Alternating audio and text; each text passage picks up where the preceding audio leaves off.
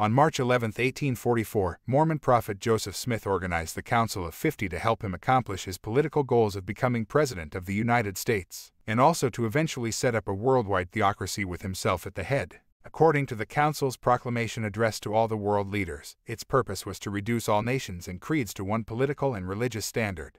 William Clayton, Joseph Smith's personal clerk and scribe, explained that the Council of 50 proclaimed Joseph Smith as king. He wrote, "In this council was the plan arranged for supporting President Joseph Smith as a candidate for the presidency of the United States. President Joseph was the standing chairman of the council, and myself the clerk. In this council was also devised the plan of establishing an immigration to Texas and plans laid for the exaltation of a standard, an ensign of truth for the nations of the earth. In this council was the plan devised to restore the ancients to the knowledge of the truth, and the restoration of union and peace amongst ourselves. In this council was President Joseph chosen as our prophet, priest, and king.